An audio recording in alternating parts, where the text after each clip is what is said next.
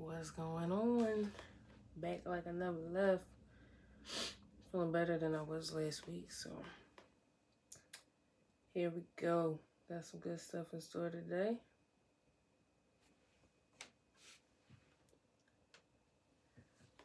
What up? It's your girl Mariah. You're now tuned into Survival Kit Business. Today is April the 21st, 2022. I'm in a good mood today. Shout out to everyone who's on a 9 to 5. Shout out to all the entrepreneurs out there. You know, y'all working 24/7. So shout out to everybody that's on the grind. Shout out to everybody that's vacationing too. I'm seeing a lot of people going on vacation. I looked at my PTO bank. I'm like, yeah, it's definitely time to go somewhere. But now that I've made it a priority to save up on my PTO bank, now gas is expensive and flights are expensive and Airbnbs cost more than hotels now, so who knows, maybe I'll plan a trip or something like that. Definitely a summertime trip. I got invited to go to the UK this summer. Not sure if everything will work out so that I can go, but very excited about that for custom clip rugs. If you haven't shopped with Custom Clip Rugs, please go to customcliprugs.com/order form. Fill out your order form and get your rug order started. There's a few things up for purchase as well. You know, it's a slow grind, but I'm having fun. It's my expression of art. Always wanted to draw. Not the best artist, but I can say I'm getting hot with this rug stuff. So shout out to Custom Clip Rugs getting an invite to the UK. I'll keep you guys posted if that trip takes place. Not sure with the timing and everything like that, if it will, but the fact that I was even reached out to means a lot. So either way, I will be there in some type of form, whether digital or in person. So I'll keep everybody posted. Love Styles Collection just celebrated 1 year. So shout out to Taya and Ty with Love Styles Collection. I had a few sales over the past weekend. Got some events coming up. So I'm very excited about that for them. You know, it's just everything is growing and it's moving in a steady pace. So I'm very happy about that. What else? Oh, yesterday was 420. Shout out to all the cannabis users. If you don't use cannabis, there's nothing wrong with it. Just shout out to everybody who celebrated 420 yesterday. I read a meme, it was funny. It said 420 used to be more fun when when weed was illegal. I thought that was hilarious. Things are always more fun when you can't do it.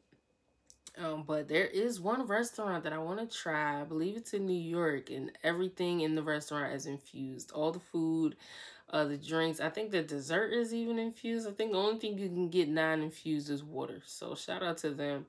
I have aspirations to get into the cannabis business. Just not sure which route I want to take. And shout out to all the guys that's locked on nonviolent marijuana charges. Now that it's legal, I think we should free the nonviolent offenders. I do. Like, they got caught with a bag on them. I think now that things are becoming legal, and it's become a billion-dollar industry, I don't know. I think some legislation should get passed. But that's another segment for another day. But, yeah. Shout out to, if you know the name of the restaurant, please let me know. I'm trying to go. Maybe this summer I'll take a trip to New York. I love traveling to New York and DC. Those are like my favorite places to go. All right, so now that I got all that out the way, I missed y'all.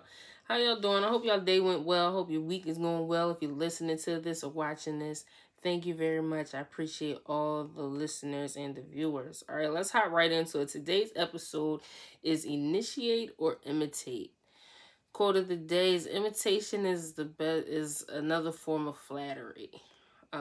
You know, we've heard different variations of that quote. I do believe it to be true, but a part of me doesn't like it. I'm not really the imitation kind of person. I don't like when people imitate people. Now, granted, if you look over your own life, I'm sure you have imitated somebody, whether that was a mentor or a parent, a role model, an artist, or, you know, you want to be a mechanic, you've imitated other mechanics and how they structure their business. I get that. But it's just a fine line between copying and, you know, kind of modeling after somebody. So I try to stay away as much as I possibly can.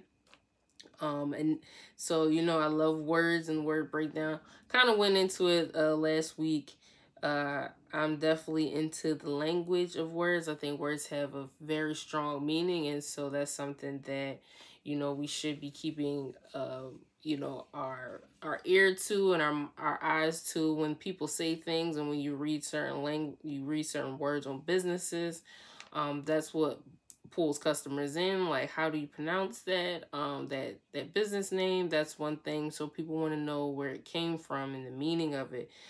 That's something to keep in mind, and it'll make more sense as we go into the episode. All right. So let's start with initiate. Remember, it's initiate or imitate. Initiate is to cause a process or action to begin. The beginning derives from the Latin, so that initiate part is initium, and that means beginning. So this is at the beginning. There hasn't been anything like this before. To initiate something, or even if it has been done before, the way you do it is brand new. That's what it means to initiate. So when we get into business and we get to creating and having our own ideas, we want to make sure that we are initiating ideas and that we're not imitating other people. It's nothing like starting something and it's creative, it's original, and no one else is doing it, or no one else is doing it like you. I always say that, like, when AI came into the game, yeah, there was other ball handlers that was great. You had Jordan, you had Kobe, and then here comes AI, and his handling is crazy. He's crossing over everybody. He's dunking. He's going up for rebounds. He's doing everything that someone his size. They say he's 6 foot, and I think that's being very, very, very gracious to AI. Side note, shout out to the Sixers. We killing it right now. As of today, the Sixers are 3-0 against the Raptors in the first round of the Eastern Conference. And I just want to say, we here to take the chip. We here to go all the way. All right, so yeah, but AI, one of the greatest Sixers to ever wear the uniform, he came in the game and he did something different. So what we saw wasn't necessarily something new. However, the way he did it, it was like his own. He created this whole new era in basketball, and a lot of the newer basketball players, with some of the best handles, really studied him and got their game from him. So that's a modern version of. It's not necessarily. It's never been done before, but no one has ever seen it done the way you do it, to initiate something.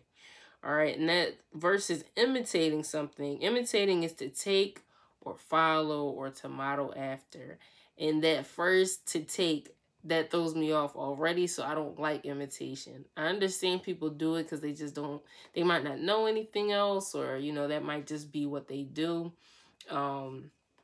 I personally don't like it, all right? And that word imitate comes from imitare, which is like copied, and that also comes from the word imago, which is image. All right, so literally you have this image of something and you're taking it just like that and you're doing it over here. You're not doing anything different. You're not doing anything new. You're literally just taking what you see and you're copying it. Something like that happened similar with a phrase. So as we all know, or if you don't know, saw it in Philly, Country Cooking. She says y'all see it. Every time you look on her page, you see y'all see it. She's saying y'all see it. I think almost every time I've seen her on social media, and when I've seen her in person hosting events, she's always saying it. That's her phrase. That's what she says. Well, another chef, someone in the same exact lane as her, right? Because again, what she's doing, cooking, that's nothing new. People have been, as long as humans need to eat, someone's been cooking. So she's not doing anything new, but the way Saud is doing it is very, very different. And if you follow her, you understand. Again, that's Country Cooking. I'm sure you could just find her on Instagram. The way she's doing her whole restaurant and the way she cooks and her style of marketing is very, very different. It's nothing new, but it's different and it's unique to her. She's initiating this type or this style. Well, another chef in her same lane tried to take that same phrase, and trying to say y'all see it. And so at first it was kind of like, okay, she's inspired, right? She's inspired by it. But then she started doing it on every cooking video. And then you know how followers are, because that's what happens when you build a brand capital. You become a base for fans to be loyal, or followers to be loyal. And so loyal followers to country cooking begin to call that chef out. And uh, by the time I saw it, it all blew over. So I didn't see it in that, live. I went back. I like to research a case study. And so when I went back, and because by the time I saw it, it made it to Twitter, which it always does. Everything makes it to Twitter. No matter what you do, even if it's on TikTok, it's making it to Twitter. So by the time I caught it, I went and I looked, and I was like, man, it's not even original. Like, you're literally taking that phrase and you're taking it and trying to use it to make it your own. You're just copying. And nobody likes a copycat. Just hands down, it's at first it's cool to see that people want to be like you. If you've ever been in that position, it's cool, but that can make a person mad, because it's like, yo, be original. All right, so there's a fine line between being inspired and just straight up copying off of somebody. So are you an initiator? Are you someone that's making this thing new? Are you putting your own creative spin on it? Or are you just imitating? Are you just following the trends, following the waves, see what makes money, and that's what you're just trying to do? You're just trying to, find a come up real quick. All right, so find your lane. And whatever lane you are, I say do it to the best of your ability. Just know if you're on the side of imitating, people going to say that, and they're going to call you out, like the chef example I just gave. All right, so of course I can't just give y'all some information in my opinion without giving you some steps on how to counteract or protect yourself. In business, you always have to learn how to protect yourself. This is survival kit, giving you some keys to put in your kit on how to survive in this business landscape. All right, so first things first, understand that there are things you can do to protect your business, your brand, even your phrase, even the words that no one really understands what they mean. It might be something, it could be a Latin term, and you decided to use it. You see that no one else has used it before, and so you begin to make t-shirts and hats, and now you're wearing it, and people are catching, they're catching wind of this new word. People are starting to look it up. They love the meaning of the word, and so now someone takes that same word because they think it's cool, and they put it on something and they start selling it in an imitating way. What can you do to protect yourself? All right, even down to, like I said, with country cooking, with y'all see it. How can you protect your phrase, right? There's a few different things that you can do. I'm going to give you the top 4. Number 1, copyright infringement. You should understand what that is, and you should know what that means, and so you should do your due diligence to get your things copywritten.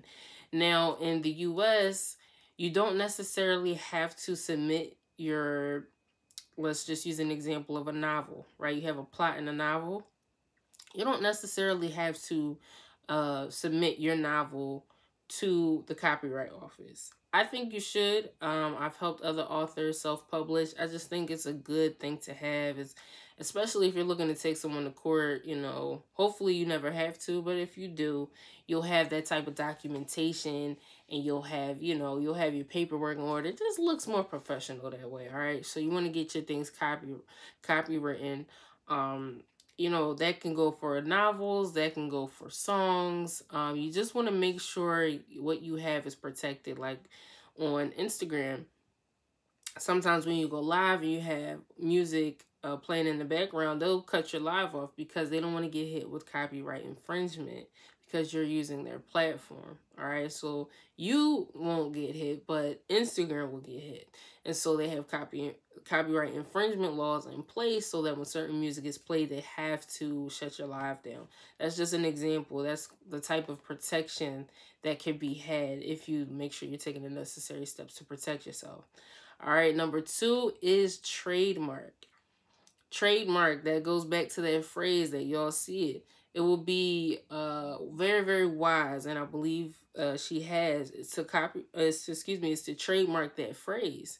that y'all see it phrase. And so since we're using country cooking as an example, you would want to trademark your logo, the country cooking logo. You would want to trademark y'all see it. There is not, if you go to her page, you can see there's a logo for y'all see it. Y'all see it is actually a logo for that. That's something that needs to be trademarked. You would want to trademark your brand. You can trademark your logo, a phrase, um, anything that has to do with that brand that people say or people see. That's, I like to think of it that way. If they can, if it's your name, the logo, the catchphrase, and it's attached to some type of product, then you want to get that trademark because you don't want anyone to steal it. Now, granted, you can show that this is something that you have been using, and that this, you know, this is something that's been in, you know, it's been sold and it's been under a different name. You don't want to get into the weeds of having to prove that you've been using it. So the best thing to do to avoid all of that is to get your things copywritten and trademarked. All right. The third type of protection that you can have is patent protection. So a patent infringement is when someone steals your, you know, steals your patent, and you can, that will land in a civil suit as well. So with a patent, that, let's just say, for example, you have made it, there is, I like this example even better. There is a young, I want to say they're from the continent of Africa. I can't give you the exact country. There's a young man who figured out how to make a smart TV powered through a microchip. No, no electricity. Just use radioactive waves. I think that's dope. That's something that you will want to patent before a big conglomerate takes your idea and runs with it. You will want to patent that with the trademark and patent office, is, I would say, ASAP, as soon as you figure that out. And another example, if you're thinking of codes for a program, so think about the Microsoft Suite program, right? All of that is a lot of coding that's involved in that. It will be wise for them to patent that coding, because you don't want anyone to steal it and make something similar, make a replica of what you're doing. So it gets much, much deeper than, of course, I'm just giving you surface level for the sake of the time in the episode, but you would definitely want to protect yourself in these different situations. And then the fourth one is tortious infringement. Tortious infringement is when somebody steals your idea, and now they're preventing you from even trying to do the idea and bringing that to light.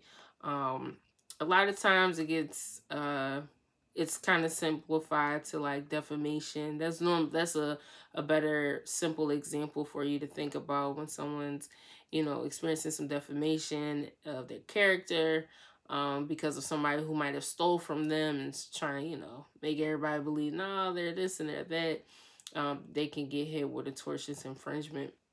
So they, again, that's when they steal your idea and they're preventing you from doing anything with that idea. They're literally interfering with business.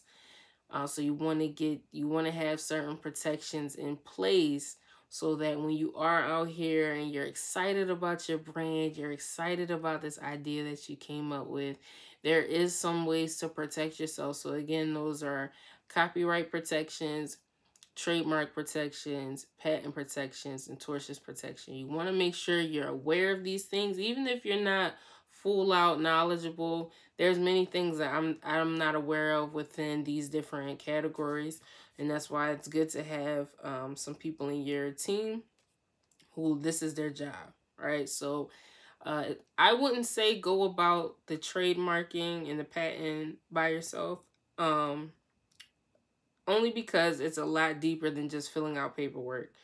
Copyright, that I'm in the state of PA. That was the easiest thing for me to do. I've done it multiple times. I've helped other businesses do it with their self-published writings.